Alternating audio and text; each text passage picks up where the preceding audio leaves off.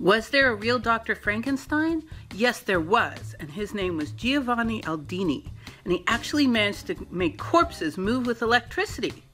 However, the gruesome nature of his experiments obscured the fact that he was an amazing scientist who revolutionized biology and medicine, all in the name of familial love. Ready for both a ghoulish and an inspirational story? Let's go! Electricity, electricity, electricity, electricity.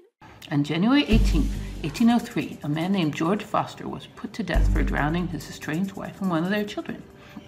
After he was hung for his crimes, his lifeless body was taken to a public operating theater, where an Italian physicist named Giovanni Aldini experimented with the corpse. Aldini was a galvanist, a person who believed that animal electricity is what makes animals alive, and that certain procedures could release this electricity even when the animal or person was dead. Aldini proceeded to use a battery to get the dead man's jaw to shake and even opened his left eye.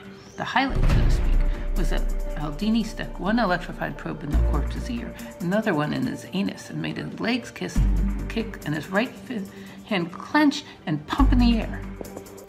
The warden of Newgate Prison recorded that several people who saw this experiment thought Foster was on the eve of being restored to life. He also claimed these demonstrations were so dramatic and disturbing that it caused the church usher to, quote, die of fright after he went home.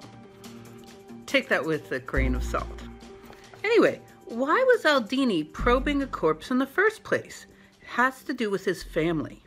Aldini's uncle was a doctor and anatomy professor named Luigi Galvani, who was assisted by his wife Lucia. When Aldini was in college, he learned that his aunt and uncle had accidentally discovered that if a decapitated skin frog was touched with an electrified probe, it would jump like it was alive. As soon as he graduated, Aldini joined them, and they diligently electrocuted every animal in sight. They discovered that all animals would respond physically to electricity, although frog legs seemed to have the greatest effect. They weren't the first to notice that electricity makes animals jump, but they were first to theorize that electricity is how muscles and nerves normally function. They didn't stop there. They also moved their frogs outside to see if the frogs would jump in a thunderstorm in the same manner they did by an artificial spark. This was around 40 years after Benjamin Franklin demonstrated lightning was electric, so they were not surprised to find the frogs jump theatrically in thunderstorms. However, something else happened that was truly unexpected. Sometimes the frog legs would jump on a clear day with no static electricity involved at all. What was going on? They realized that convulsions had nothing to do with the weather. It had to do with an outdoor gate. See, they'd hooked the frogs on iron railings surrounding the garden and used copper hooks to transport the frogs. It was this combination, the iron and the copper, that caused the frog to shake. When they took the frog inside, they could make a frog dance by just placing a piece of copper and iron on a dead frog's leg. Crazy, huh? This is a major find. Putting both copper and iron into a frog's body produces electricity with no static electricity or thunderstorms in sight. In the middle of all this exciting research, Lucia Galvani fell very ill, and despite Luigi's devoted care, she died from complications from her asthma in 1788. As a result, Luigi Galvani did not publish his work until 1791. In this paper, Galvani postulated that all animals have what he called animal electricity inside them. That's what makes them and us alive. Galvani made the spark of life literal. Imagine their dismay when 1 year later, Alessandro Volta, Europe's premier electrical scientist, published a paper that claimed that animal electricity was bunk. Volta had found that two different metals would work to electrify a live frog, and he decided that the electricity came from the dissimilar metals, not the frog. Volta was a loud, boisterous man who must have been incensed that a mere doctor and anatomist had made the most important electrical discovery of all time.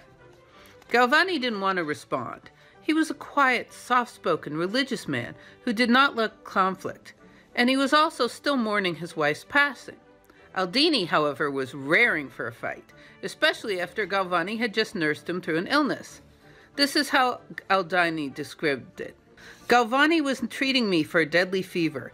After having escaped, thanks to his generous care and efforts, a nearly unavoidable death, I started to work zealously to bring support to a doctrine I trusted, despite the attacks under which it came. I felt at ease to be able to pay tribute to the truth, and at the same time to provide Galvani with a public account of my gratitude. Aldini began writing and traveling throughout Europe and electrocuting animals and people and promoting his uncle's theories. From then on, Aldini was the face of galvanism. Soon it became a big debate. Was the frog jumping because it once had been or was currently alive? Or was the frog jumping because two different metals created electricity? This question threw the scientists of Italy and Europe into a battle between the Voltists and the Galvanists. By the way, both sides' ideas were partially correct and partially incorrect. The Galvanists were correct that all living things use and produce electricity to make their muscles move and their nerves transmit signal. However, they're wrong in thinking that a dead creature would create its own electricity. Volta was correct in that the two different metals were creating electricity in this experiment. However, Volta missed that he was actually studying a chemical reaction. It needed a chemical, an acid or a base, to interact with the metals to create the electricity. In 1797, Galvani opposed Napoleon's conquest of Italy and lost his job and was restricted from speaking publicly as punishment. Depressed and impoverished, he died the next year from unknown causes, while Aldini was traveling promoting galvanism. 3 years later, Aldini had another blow, a professional one this time. Volta had created a device out of metals that would produce a shock without the different metals touching anything alive or formerly alive. Volta had taken discs of silver and zinc and piled them up with cardboard soaked in salt water between them. If you touched either side with wet hands, you could get a shock out of this pile in a continuous current. In fact, Volta had invented the battery. Volta wrote that his research was motivated because he, quote, found myself obliged to combat the pretended animal electricity of Galvani.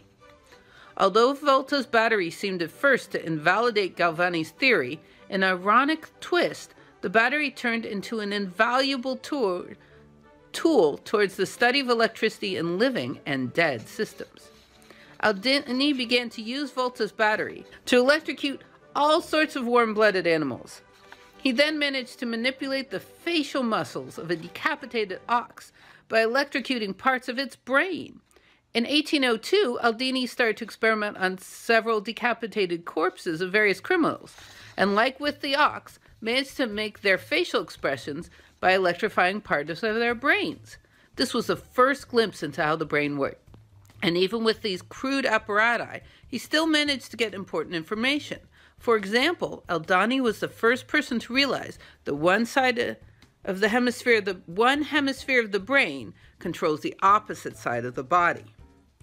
Aldini also created electric shock therapy. First, he conducted a, quote, long series of painful and disagreeable experiments on his own head to try to get a gauge of how powerful and useful electric jolts could be. He then gave shocks to a 27-year-old farmer named Luis Lanzarini, who was suffering from a debilitating depression and was being held in an insane asylum. According to Aldini, after several days of shocks, Lanzarini was better and was released from the asylum. Aldini wanted to use galvanism to, quote, relieve the suffering of humanity, and in that he was an inarguable success. He inspired scientists in understanding the functions and mechanics of the human brain and nervous systems, which led to the invention of innumerable drugs as well as successful surgeries. He was also the first person to successfully use electroshock therapy for depression, which is still sometimes used today. In fact, sometimes doctors even electrically stimulate the brain directly, called deep brain stimulations, in a manner that Aldini would have found fascinating. He also felt that electric sparks would be incredibly useful in getting the heart to beat, although he's never successful with his primitive batteries. It took well over 100 years, but you could argue that Aldini is the father of the defibrillator. However, Aldini's gruesome experiments gained the public's attention, so that galvanism was synonymous with using electricity to reanimate a corpse.